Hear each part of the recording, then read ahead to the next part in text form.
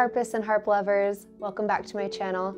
My name is Bridget Jackson and I'm a professional harpist and harp teacher based in the US.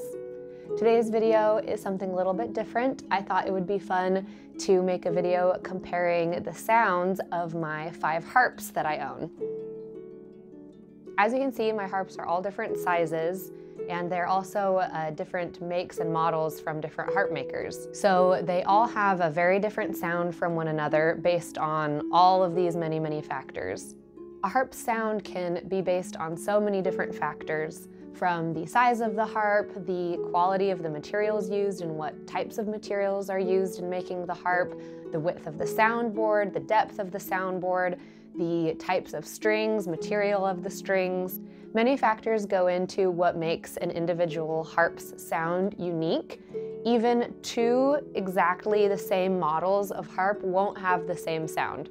I have a wide range of harps, as you can see, that vary in the size, materials used, the maker, all of that stuff, so they all sound very different, and I'm excited to showcase that today so that you can get a little idea of the broad range of sound that harps can produce. To keep my little experiment as controlled as possible, all of my harps will be recorded in the sound booth behind me with the foam on the walls, so they're all recorded in the same location. Also, some of my harps have pickup mics inside of them.